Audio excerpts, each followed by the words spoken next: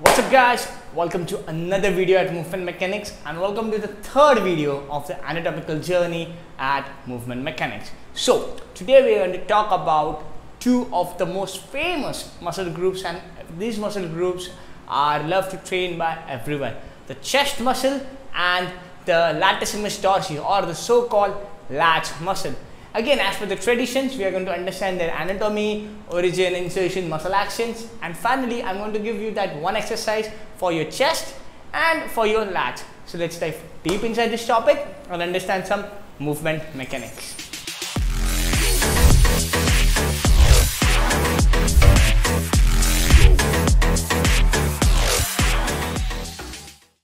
So we are going to start off this video with the anterior muscle of the body, and one of the most famously trained and the muscle which gives you most of your confidence, the chest muscle. Now the chest is basically divided in two muscle groups. One is the pectoralis major and one is the pectoralis minor. So mainly when you do lots of chest workout, you are targeting your pec major, but also there is some amount of contribution from your pectoralis minor that is beneath your pectoralis major. So where does this pectoralis major starts and ends?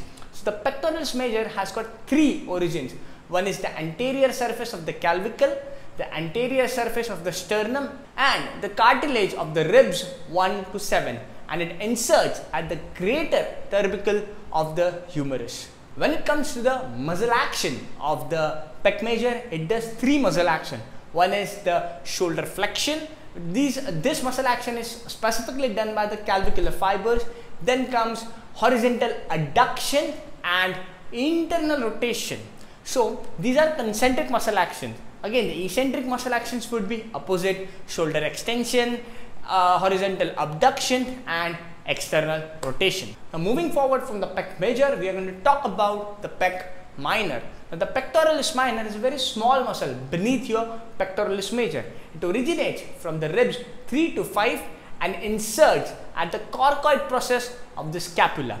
Now what does this pectoralis minor do is it protracts your scapula. That means when you are going to come forward in this type of position, this is called as protraction, and this is done by your pectoralis minor. Moving forward from the pectoralis major and minor, the anterior muscles, we are going to talk about the widest muscle of the back, which is your Latissimus dorsi, or the so-called lats. So the lats is a very wide muscle, and hence it originates from multiple places. So firstly, it originates from the spinous process of T7 to T11, then it originates from the thoracolumbar fascia, then it originates from the iliac crest of the pelvis, and also it originates from the ribs 9 to 12.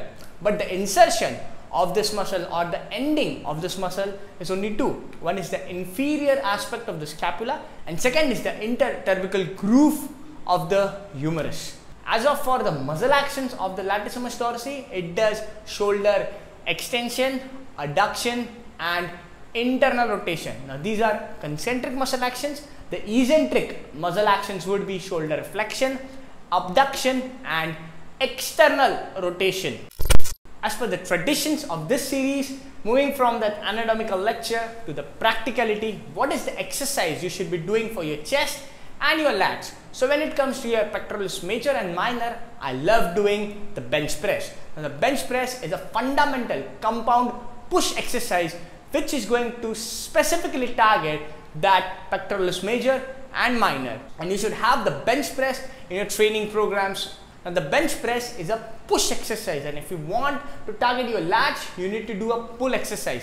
And the best pull exercise for targeting your lats is simply doing a barbell row, but in a supinated grip. So if you are going to do a barbell row in a supinated grip, you are going to target those lats and make them stronger.